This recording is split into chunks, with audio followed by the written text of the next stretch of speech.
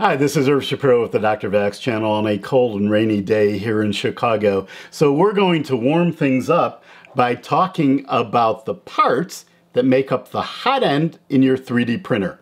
This is part of the 3D Printer Demystified series, and this particular video is targeted at both beginners and more advanced users of 3D printers. So stay tuned and let's learn something together.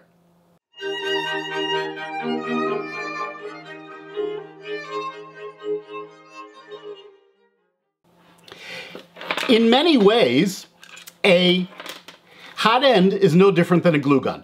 It has a heating element, it has a nozzle, it has a component that pushes the filament to the hot end, through the hot end to the nozzle. In this case, it's a trigger and my finger.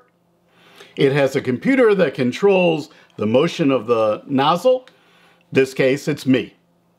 So in many ways, a 3D printer is an evolution of a hot glue gun. Let's look at a picture on the screen now to see a very simplified example of a 3D printer. So you can see here on the right, there is a roll of filament. That roll of filament is positioned so that the extruder can pull the filament off the reel of filament, and push it to the hot end. The hot end has two general zones. The zones from the green area down is a hot area. The zones from the black area up is a cool area. It needs to be cool because if your filament melts within the Bowden tube, the tube that's connecting the extruder to the hot end, your filament will jam. So you want your filament to be melted by the nozzle and cool from the heat sink on up. So let's take a look at that hot end diagram in a bit more detail, and then we'll look at an actual hot end that's made by Micro Swiss that I will be putting into my Ender 5 sometime in the next couple of weeks. At the bottom of the hot end, you have a nozzle. This is a brass nozzle that has been coated with a special material to make it more resistant. There are a number of ways that we can make nozzles more resistant. In this particular case, we have a ruby tip on our brass nozzle. They also make wear-resistant all-steel nozzles. The reason most people use brass nozzles is they conduct heat very well. You can buy a whole assortment of brass nozzles inexpensively. And to give you an idea of what a 0.4 millimeter nozzle looks like, this pin here is 0.4 millimeters. So you can see the size of the filament extrusion that would come from this nozzle. The nozzle is connected to a heat block. In the heat block, you have a heat cartridge, and you also have a thermistor. The thermistor is in essence a thermometer. It is used to measure the temperature of the heat block and control the power that is going to the heater cartridge. That heats up the heat block, that heats up the nozzle. Now we don't want the heat from the heat block, you can see it better here, to move up above the heat block. So we have another component called a heat break. You can see that also on the diagram here. This heat break is made of titanium. Titanium does not conduct heat as well as aluminum. Therefore, heat will not travel up as rapidly. On top of the titanium heat break, we have a heat sink. The heat sink is made of aluminum. We want it to pull the heat away from the heat block, and it has a series of fins. Those fins are used to dissipate the heat.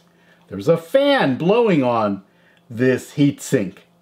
That fan will help dissipate the heat. And the reason is we don't want the heat reaching our Bowden tube, because if we end up with melted plastic in our Bowden tube, our printer will jam.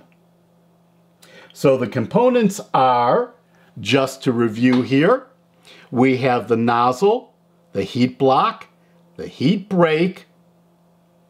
Then we have the heat sink with fins. Then we have our Bowden tube. Now, you'll notice if we go back to the screen, there are two different styles here. There's the PTFE style and the all-metal style. The PTFE style is the style used by most Creality printers. In that case, the Bowden tube goes all the way down to the nozzle. The challenge with that is if you don't press that Bowden tube all the way down, if you leave a little gap there, you're going to end up with melted filament between the end of the Bowden tube and the nozzle. That will cause a jam. The other problem with the PTFE version is that standard Bowden tubes are really only rated to about 230 degrees. They begin to give off gases that you don't want to breathe above 230 degrees. This blue Bowden tube is called Capricorn Tube. It's a much higher end tube. It's still not expensive. It's $12. It's an easy upgrade to your printer. This is rated up to 300 degrees and it's much more accurate. The size of the channel through the tube is very, very precise.